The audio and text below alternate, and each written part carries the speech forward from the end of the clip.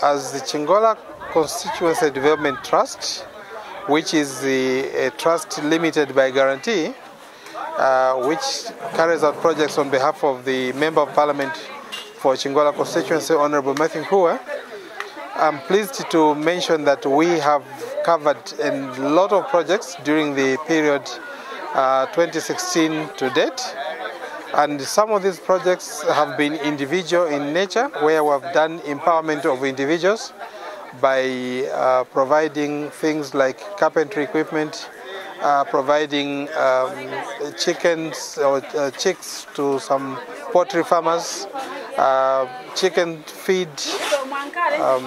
We have also impacted a number of marketeers, empowering them to carry out their businesses. But in a nutshell, the major projects we have carried out under the Chingola constituency are those of a capital nature. So we've done construction of police stations like the Riverside Police Station or police post, which is really a modern police post that we did there. We've done a number of schools, classroom blocks, mostly 1x3 classroom blocks at George Mwelwa, Tigayo. We're still doing something on the Chililaombo Road. So we are also building a science laboratory at Mizenga school. We are now here at Muchinshi, where we've constructed 2 boarding houses, one sponsored by Athenian Engineering Limited, the other one sponsored by Copperbelt Energy. This is to take care of the vulnerable children that were squatting in the vicinity. We have done a maternity clinic at Lulamba and a wall fence around it. We have taken those as 2 projects. We are currently doing an ablution block at Amlu compound, which is almost completed.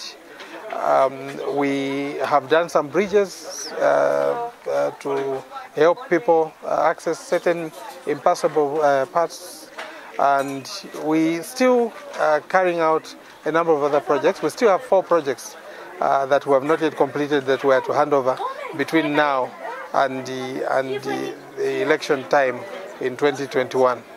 So in a nutshell, we have spent close to 15 million kwacha of donor funding on these projects. This does not include CDF, by the way.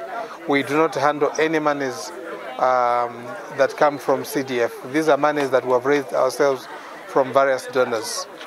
And really, this is to show that we have had a very hard-working Member of Parliament. Most of the lobbying has been done by himself, some of it by ourselves, but most of the lobbying has been done by himself. So the fundraising really has been very smooth. In terms of accounting for the funds, we are very proud that we have accounted for each and every way that we have raised. We have got audited accounts for each year.